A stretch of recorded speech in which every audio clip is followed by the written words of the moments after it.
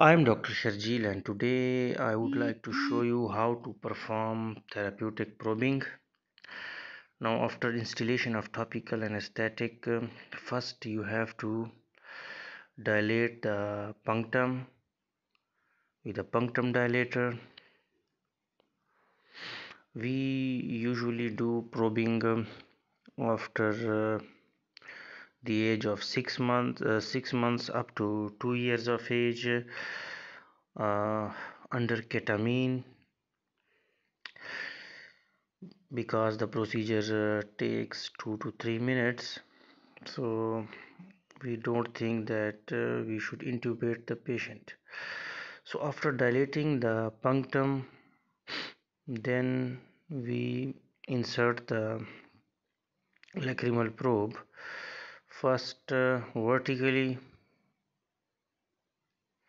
then horizontally, and then again vertically, and now we are feeling the resistance at the valve of Hasner, and now that has been overcome, and you can see almost more than half of the lacrimal probe was able to go into the inferior meatus. So now the right eye probing has successfully been done, and now comes to the left eye of the patient.